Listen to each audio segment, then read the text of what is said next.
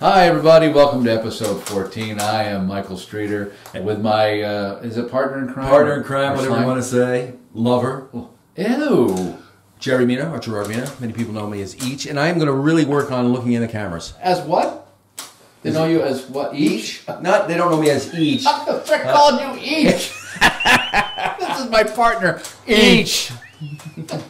I like that. I don't know where that came from. So yeah, he's got to work on his camera skills because I do, because we got a computer with a timer on it, so I keep looking at that all the time. And every when time I'm talking, I'm looking at the camera. And when I'm editing, he's like going here, the video, yeah. But so it's episode 14, episode 13's already in the books. You guys have already seen that.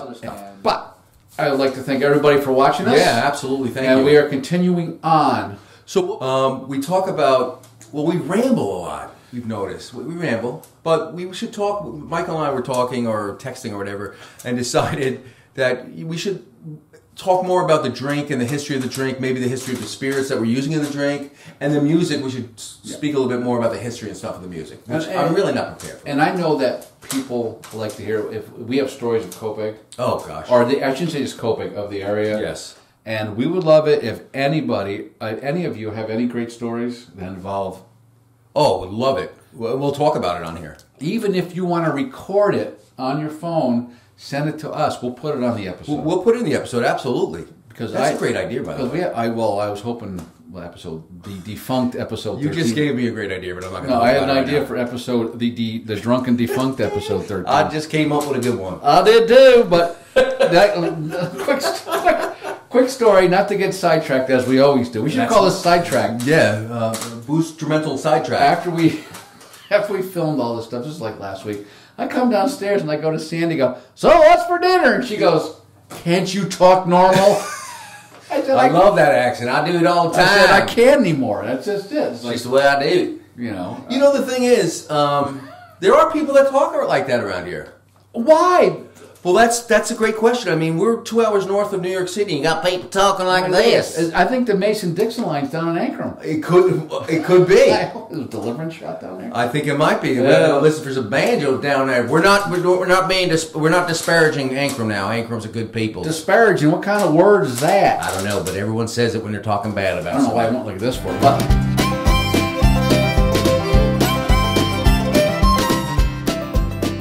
have you ever been like, I don't know if it's still there, but the Ankrum Dale sign, someone spray painted over Ankrum and put Zombie Dale? That was years ago. No. I got to find it. If we could take a picture of that. Let me tell you a quick story, if you don't mind. We were talking about Copic. Oh, this is the prank. I'll tell you about that prank. Right, well, it just came to me. We'll get to that. Okay, want me to go? Go ahead. Talk about, well, you do what you got to do. We'll go right into this quick little news item. There was a woman that was peeing on produce in Walmart. Yeah, what is wrong with you? And she was caught on camera. And then, of course, the other people licking ice cream. Why? Is it just being disgusting? Disgusting, or is it a prank? What kind of prank is that? That's not a prank. So, what kind of prank do you remember doing? I don't know if as a kid or as an adult. It just came to me and Darren Miller used to hang out all the time. We were like the best of friends, and I don't know if we was old enough to drink or not. But anyway, we were never old. We were probably old enough to drink at the time. It was late, 2 o'clock in the morning. I think we just got out of the Copic Inn or whatever it was. Copic back then, it was dead after 9. There was nothing really around. Except for either JJ's or... Right, if you were in the bar. Yeah. This is back when Kings. Okay. So, we go down, I don't know what the hell, no, this had to be in the 70s. We walked down to the... were you 13? I might have been. We walked down to the, and we were probably still drunk. We walked down to the Copic Theater at the time that was there. It's burnt down. Mm-hmm. And it had a movie on there. Don't know what it was. And Darren and I had an idea, and we went back to the Circle Deli, Jack's, and we got milk crates so we could get up, because Darren's a big, tall guy anyway. But we didn't have a ladder with us, so we got these milk crates, and Darren took off all the letters off. But, you know, we didn't steal them. We laid them down. But, because, the marquee or whatever it was. And Alan didn't see you do that? This was at 2 o'clock in the morning. Yeah, but they were showing those rock and roll movies back then. No, they weren't showing that night. Okay. So we take all the things down, and Darren puts up, and maybe some people that might remember this, my sister almost ran off the road.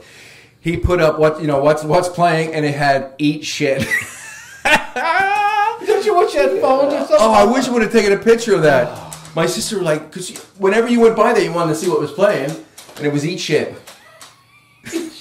That was my prank. I mean, I did the one. And when my wife came up with this idea about the whole prank thing, Yeah. and I'm thinking that what would pop into my head. Years ago, we went camping. The Westlakes owned a cabin up in the Adirondacks. They called it the Ritz, but it was up toward Dolgeville or Little Falls up that way, Amsterdam that way. Okay. You know the Beach Nut Factory. If you took Yeah. up that way, backwoods. And I remember it was myself. We had a bunch of Paul Ferrucci, Sean, God knows who, and we of course were making chocolate chip cookies. And what do? I melt Exlax. You didn't really put it in there, did you? I did. You son of a bitch! I know it's come back to bite me many other times, but. So people started shitting themselves, or really had to go to the bathroom bad? Well, we made a little small batch of cookies, and everybody ate them. And you're waiting, I'm waiting, and going. All of a sudden, someone runs out of the cabin. Unfortunately, for a couple people, I won't mention any names, didn't hit them till the I-90 on the way home. And I remember being in the bathroom, my God. and they're in the stalls going, "Fuck you, Streeter." I've done other pranks. That's a bad prank. Yeah, but I've done other pranks that were funny too. But that was the one that just jumped out. Yeah. That's a great prank, but it's not a funny prank. Oh, it's funny to you. It's funny to me. Who would have thought? So today's drink. Yeah, we didn't talk about the drink yet. No, I know we got going good. So today's drink is. My wife did some research for me because we're still on the summertime. Good Lord, she just put a baby bottle for him on that. Yeah, right. Put a nipple on there. I put a nipple on anything. Oh my God. She came up with the a Kentucky sweet tea. Did she make this up herself, or she? No, she did research. She sent me all the stuff and all that. So I'm just looking at the ingredients now. It's basically one part of peach tree schnapps liqueur. Is that what's in here? There is some kind of peach tree. It's not or peach tree schnapps. It's a for our mix. It's a peach something that's been sitting in our garage with the labels and wear up. Never opened though. Okay. It was really good. We made those, whatever we made that one time. You weren't there for that, but. And it has 2 parts of Jim Beam, so that sort of saves the old. You should be holding on to your Jim Beam. I know, we already talked about that. Because that is gold right there, my friend. And then you got 3 parts sweet tea. We put Snapple in it. We bypassed the lemon wedge. We got lime in it. We held over from the last episode. And by the way, the last episode, we had mojitos. You could see we have lime and mint in the bottom of it. It's delish. I thought it was basil. Yeah, really. What do you do with the basil? It's mint. Minta. So that's our drink, and it is. It's very tasty. It is tasty, and the straws. Has anybody heard the rumor about straws? Besides killing turtles and poking out your eyes? Really? But do they get you drunker if you suck down the drink faster? I don't know how that. No. Do you drink your drink faster? What? Oh, through the nose. Do you drink your drink faster with a straw? You do. Oh well, maybe that's. I think that's what it is. Because you saw me with the mojito. Let's start out. You got your music ready. You know what you're doing. My music's going to be. Are you sure? Yes, it's Bad Out of Hell. You're not going to throw me for it. No. It's Bad Out of Hell by Meatloaf. Don't let by meatball. Don't let your meatloaf. Are you going to throw me? See, I threw him off last time. Well, I was planning on doing something, but then I threw in. You almost did. You changed it tonight. I did change it. He started out with Billy, Don't Be a Hero, but I didn't have a lot of time to prepare for. I was weed whacking all day, and I said, "What am I going to do?" And I don't even have that much time to think about Spotify on, and I said, "Oh, did you?" So my music, which in the last episode we talked about Frampton, which Frampton Comes Alive is a great freaking album. The whole album's fantastic, and there's not many albums that you can say that. At least for me, there's 1 or 2, 3, 4 songs. Do an episode about what albums are there's not a crapper. Well, this one is not a crapper. No. This one is Bad Out of Hell, Meatloaf. About 1976 or so. Was it 6? It might have been later. I think it was before the 80s, so maybe. Oh, it was definitely before the 80s.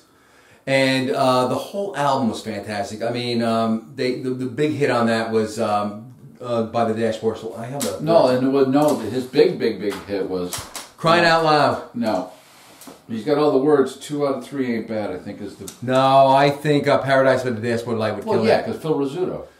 Yeah, it's great. There he is, rounding. Holy cow! He's rounding. He's gonna hit it. I think he's gonna make it. I think he's gonna get a.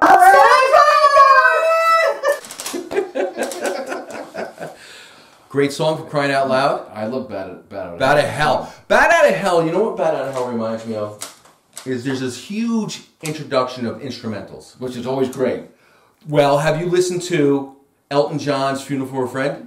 I love that song. I shouldn't say one of my favorites, but I love that song. That song is another huge instrumental until you get into... I always like songs that build. That start soft and yeah. Or build. Yep. So Batted to Hell, as far as the way it's set up, is this long instrumental. And then the piano. I'm not talking I'm talking long. Yeah, and then the piano's coming in. Oh, yeah. I gotta listen to that tonight. Yeah. God, I had to strike a serious pose for crap's sake. So again, we are going to. I don't think we mentioned. Did we mention in this one or last episode? Is that we're filming 2 today? This is the second one. This is 14. This is 14. Number 14. 2. Michael and I are playing. Did we say this in this one or the last one? No, the last episode. Okay. We did. Well, we're playing in the Dougie Dodds tournament, which you said is the last one. Possibly the last Dougie. Yeah, this will be the last Dougie Dodds. They're saying that's what Wendy was saying.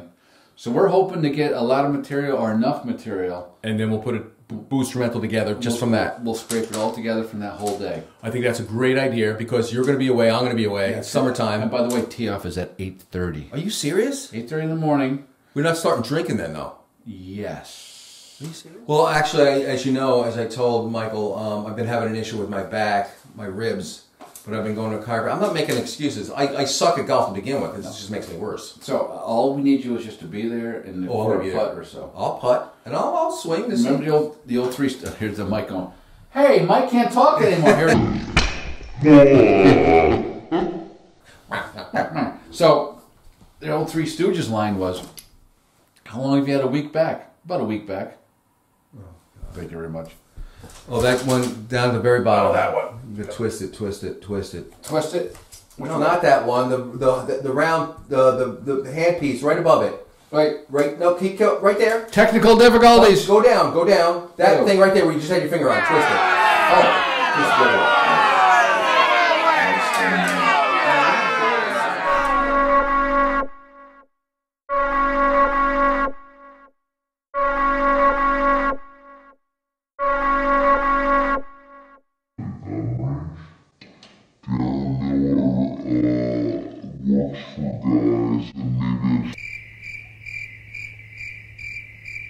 We didn't even end it, did we? No, we haven't. We've been blabbing it on. We can cut all this shit out. Okay, well, let's look professional and go. Okay. All right, so wait a second. Go. All right, so we've been rambling on the talk of it. So you probably didn't see most of it, but here's looking up your old address, and we'll. My meatball.